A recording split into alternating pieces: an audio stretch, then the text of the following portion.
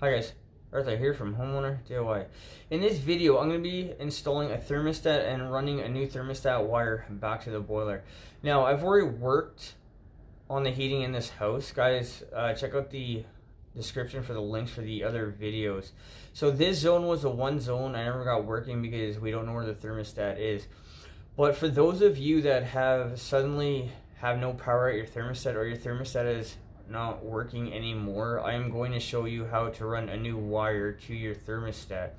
So what can happen is rodents can chew through the wire, somebody put a nail through something, or some other reason that the wire has been severed, that the thermostat is not getting power anymore. So with that in mind, we'll look at our setup. Alright, so this is the only room that has no heat because the thermostat is unknown where it is. So the plan here will be to install a thermostat. So I'm probably going to install the thermostat here. So for thermostat placement, center of the room is probably ideal. If you have it like where the light switch is there, every time the door opens, it's going to drop the temperature down. So you're going to have a cycling thermostat, or a cycling zone for that matter. So I think I'm going to put it here. I'm going to follow the beam on that side there and go back to the boiler. Now keep in mind, you also don't want to be too close to the boiler because that will also offset the thermostat with the heat from the boiler because of the amount of heat coming off the boiler. Alright, so this is our zone valve. I never connected it because we don't know where the thermostat is.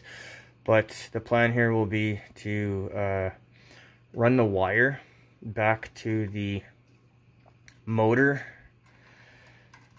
and switches here. I marked it here, so we'll connect those back together, and then this will connect to the thermostat. And if everything goes according to plan, we will have a functioning zone. So with that in mind, what we'll do now is material and tools. Alright, this is the materials list for this job. So I have a basic programmable thermostat wire. This is just a 2-wire thermostat wire. You can get more than 2, but for this job, all I need is a 2-wire thermostat wire. Moretts, also known as wire connectors, and then clips. So these are staples for low voltage wire. Guys, this is the material list for this job. So what we'll do now is a tools list. Alright guys, this is a tools list. So I have my pouch, basic hand tools, hammer, level, measuring tape, whatever else I might need.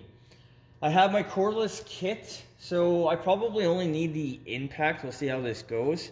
For safety equipment, safety glasses, earplugs, wire strippers, and I also have my multimeter in case I run into any problems. I need to test something, I'll have it with me. Alright, so this is our thermostat. It's not big, it actually fits really nicely right here, so that's where I'm going to put it. So when we take off the cover, there's our cover, we have the actual thermostat. Now, because I have no way to actually put the wires into the wall, I have to get creative with how I want to do this. I think what I'm going to do here is make a bit of a notch into this, and that way the wires will come up on the back side, so this will be flat, because there's no actual indentation or anything for this to accept the wire, because the wire is supposed to come into it from the wall. I'm gonna have to make a little notch to make this work. Alright, so I made a line. What I'm going to do is I'm going to use a grinder with a fiber blade to just do a notch into the wood so the wire can go inside the surface of the wood, and then it'll come back out, and then we'll just continue on. So guys, make sure that you have earplugs and eye protection on. You could also use a skill saw, but I don't have one here.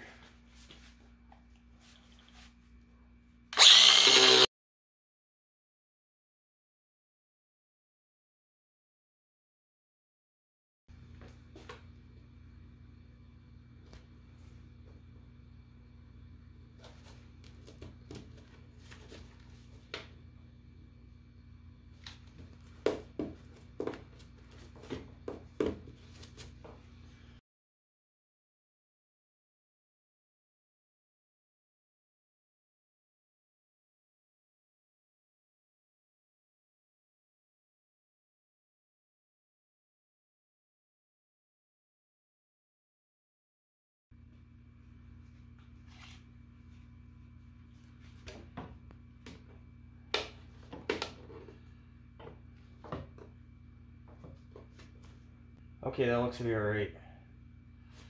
So what I'm going to do is I will strip the wire back. I'll get the wires into the two leads. So the R is going to be the black, and then the W is going to be the white. Okay, so with our thermostat wire, we'll strip back the other sheathing.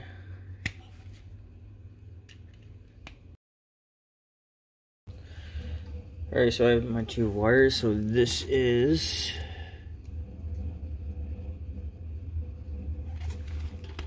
18 gauge wires, so we'll just strip them both back. I'd say about 1/4 inch is all you need. And now we have our plate here, so the black will go to the R and then the white will go to the W.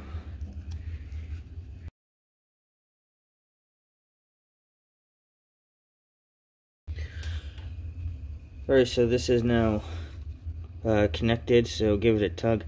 Now, I forgot a screwdriver that would be small enough, so what I did here was, here's my knife with the snap-on blade.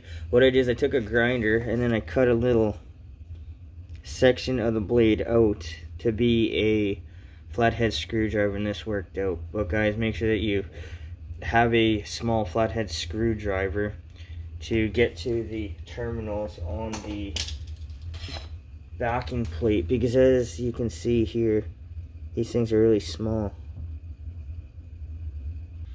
Alright, so we're going to take our backing plates. Now, the bottom of the notch I want covered up, and I want to make sure that the wire goes into the groove, or the notch, whatever you want to call it, that I cut. So we'll put a level on the top.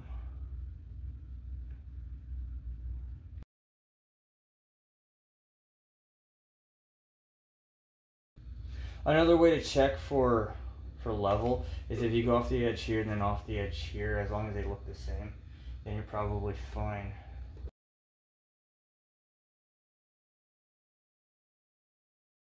And that looks to be okay. Alright, so this is the smallest screwdriver I have, and then you see how small the terminals are.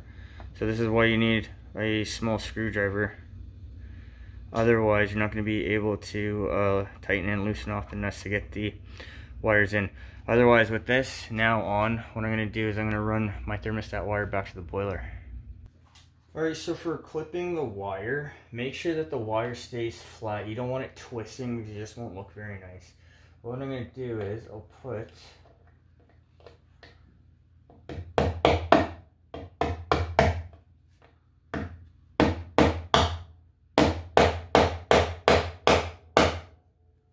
a clip there, and then I'm going to run it as neatly as I can back to the boiler. Alright, so like I said, let's keep this flat, but it'll come up to here. I'll try to make this as nice as I can. I would say for the clips here, go in a straight line every 18 inches. If you have to start doing bends, then add a couple extra clips. So like one will be here, probably one will be here. But just try to be as neat as you can, because this will be visible. Alright, so I stapled a wire to the beam, and I ran down the opposite side of the beam. Alright, so every 18 inches I went down. What I recommend is put a clip back here to hold this tight, and then you can pull this tight so it'll look better. If it's if you have too much slack, then it'll just look sloppy and just not all that nice. Alright, so this is our wire here. Because I cleaned this up last time, everything's a lot easier to see than what was before. Besides that, everything's been labeled. So these are our end switches. For this one, this is our external transformer. So the white is the hot, and then the black is the common. They did this backwards, but what I'm going to do is I'm going to connect the two end switches to the external transformer, and then I will connect the thermostat wire to transformer 2R, which is right here. So our thermostat wire will come to here, and then it'll go to the zone valve. Alright, so this is the power for the boiler. So now the heating system has been completely shut off, so the first thing I will do is I will do the wires for the end switch going to the external transformer. Alright, these are the wires for the end switch, so I'm going to cut off the end because the wires are all mangled. So these are 16 gauge wires.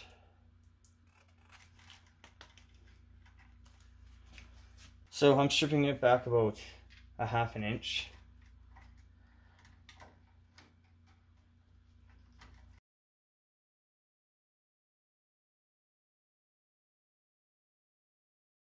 Okay, that's good. Now I'll do the other side.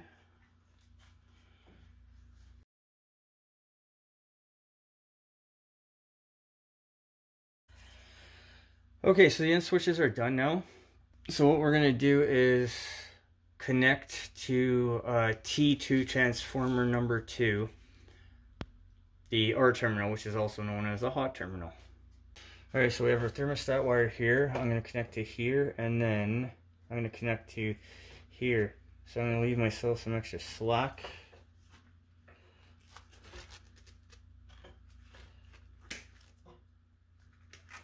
Cut through that.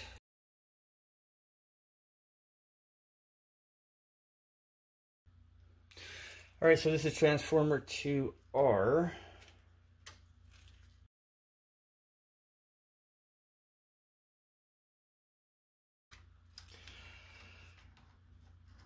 Alright, so this is the motor wire, one of them. Guys, it does not matter which way you connect which wire to what.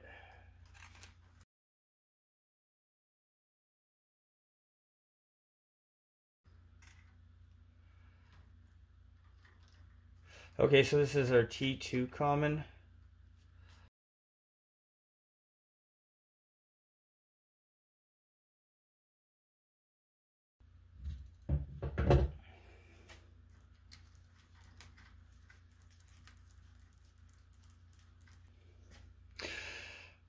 Okay, so for our transformer number 2, we have our hot wire coming here. Our thermostat wire, our R terminal, connects to the thermostat. We have power going to the thermostat. It's coming back on our W wire. So when the thermostat closes, it'll send power to the motor. The other end, the other wire for the motor is going to go back to the T2 common. So when there's a call for heat, that's going to actuate the motor, closing the end switch, and then we'll have heat in this room. So what I'm going to do now is I'm going to turn the power back on to the boiler. Alright, so now I'll turn the boiler back on. And now we'll go put the thermostat onto its backing plate. Alright, so we'll put our thermostat back on. Okay, so I have power coming to the thermostat and there's nothing on the display. So we'll pull this off.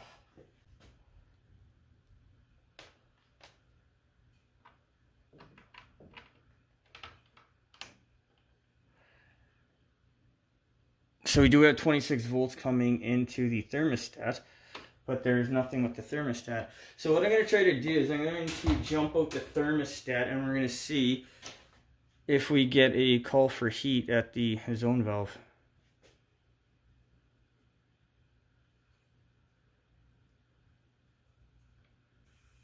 So I hear water.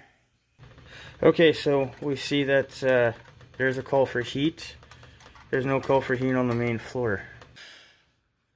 Alright, so I put 2 batteries in. It says on the label it needs to have batteries. Oh, well, we got something on the screen.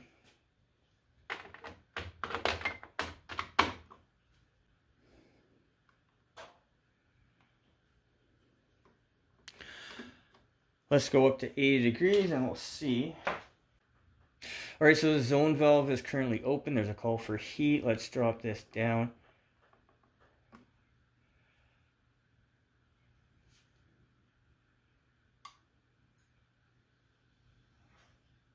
Okay, I heard a zone valve motor. I believe that is the zone.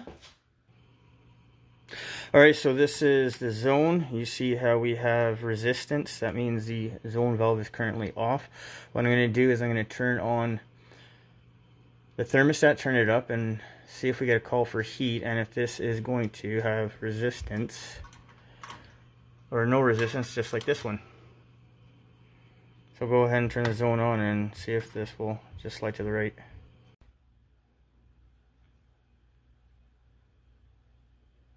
Alright, so we'll turn up a call for heat.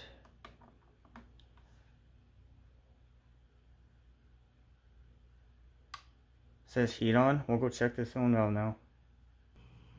Alright, so we have a call for heat, and zone valve is open. Alright, so that concludes this. So I've installed a new thermostat, but guys, if you ever have a problem where you're not getting power to a thermostat anymore, it could be that you punched a nail through the thermostat wire, a rodent chewed through it, or some other type of physical damage that has caused a break in the wire. So with that in mind, what we'll do now is an overview of this job. Alright guys, so that concludes this job. So in this case, because the thermostat is in the same room as the boiler, this was really straightforward, really simple to do. If you have to go elsewhere in the house, if it's finished, as in there's drywall up, just go on the inside of the drywall. You can either hide the thermostat wire behind baseboards or crown molding, or you can just neatly clip it to the drywall as you run back to the location of the thermostat. But in either case, I think this is one of those things, don't overthink it. It's relatively simple. Clip it up as you need to and try to make it neat and tidy. The time of this job.